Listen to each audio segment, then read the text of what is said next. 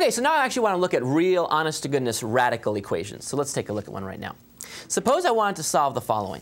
X equals the square root of 15 minus 2x.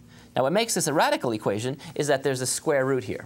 Okay, now how would I solve this? Well, to get rid of a square root, one way to do that is to square both sides. Now I have to square both sides, even though the square root's only on this side, because of course if I just square this side and do nothing here, that's going to change the equality. It will no longer be equal. It won't be the same equality. So to keep everything balanced perfectly, if I square one side, I also square the other side. So of course here I'm now going to have an x squared once I square the whole thing. But that's a small price to pay for lifting that whole radical. So this looks good. Okay, so what do? If I square both sides, I would see on this side x squared. And on this side, if I square a square root, the radical just lifts up, goes away. They cancel each other. So I'm just left with the inside, which would be 15 minus 2x. Okay, great. Well, now you'll notice that, okay, now we have squares in it. Before we didn't have any squares in it. But the happy thing is there are no more square roots. And let's face it, if you had a choice between facing a square or a square root in a dark alley, you always go for the square. So we got rid of the square root, and now we can just solve this. Well, how would you solve this? Well, this is just now a quadratic equation. So what do? I push everything over to one side, in my case, my left, and have everything equal 0, and then try to factor and solve. So let's try that technique right now. So if I bring everything over, what's going to happen? Well, this minus 2x will be brought over as a plus 2x. So I would see x squared, and then I have a plus 2x. And then this 15 will be brought over as a negative 15.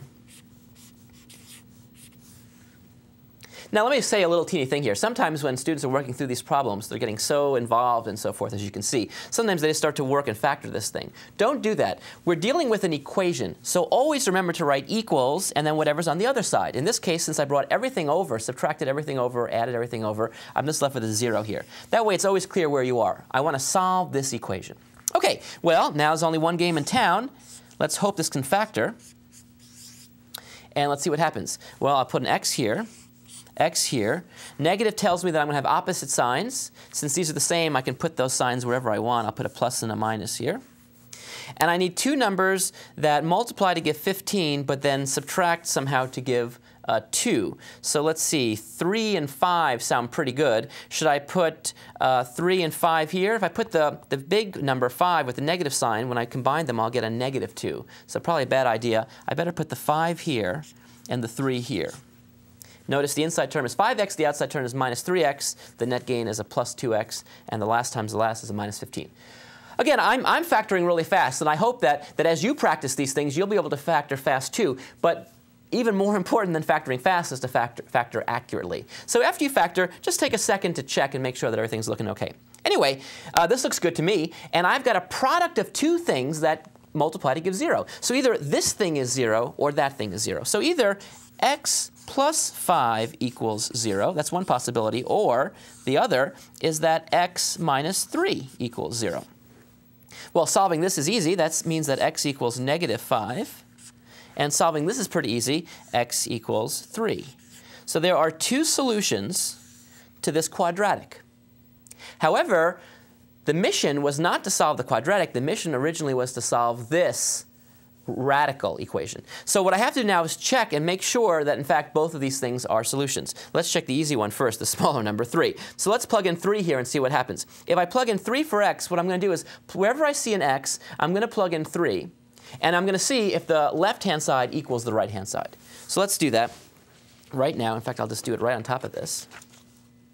And I'll even use a different color. I'll use my Czech color here. I don't mean like Czechoslovakia, but Czech as in, okay, checks and balances. Okay, so if I put in an x equals 3 everywhere, on this side I would have a 3. And the question is, does that equal? I don't know. I'm going to check. Does that equal when I put in a 3 on this side? Well, if I put in a 3 on this side, I see 15 minus, and if I put in a 3 here, I'd see 2 times 3, which is 6. So this side here would equal the square root of 9. And you'll notice the square root of 9 equals 3. And so I see that 3, the right-hand side, does equal 3, the left-hand side. So in fact, this checks. Ta-da! So this is really one answer. What about the minus 5? Well, let's try that. So let's check the minus 5. If I plug in minus 5 for x, I see minus 5 equals.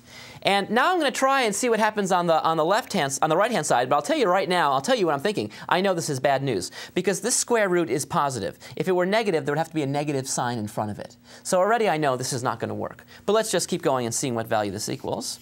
I have square root of 15 minus, and if I plug in a minus 5 here, that would give me a plus 10.